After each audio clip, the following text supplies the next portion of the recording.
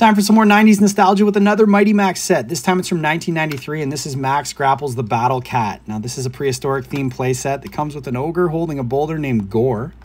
This is the Wooly Mammoth with some blood on its tusks. And, of course, we've got Max here with his iconic red hat. Now, the inside of the set has some neat features. These little side parts open up to reveal secret compartments.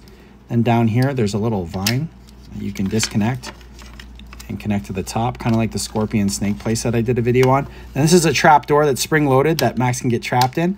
Then when you wanted to close it up, all you needed to do was put Max in the middle, disconnect the vine, put the Wooly Mammoth, who has a hole in the center of him, over top of Max, and then load Gore into his spot. Well, you want to have Gore there, you'll see in a second, and close those parts up. And when you close it, you can see that the Mammoth's tusk becomes the saber-toothed tiger's teeth, and Gore becomes the eye. Now that's a cool play set. Let me know if you had it.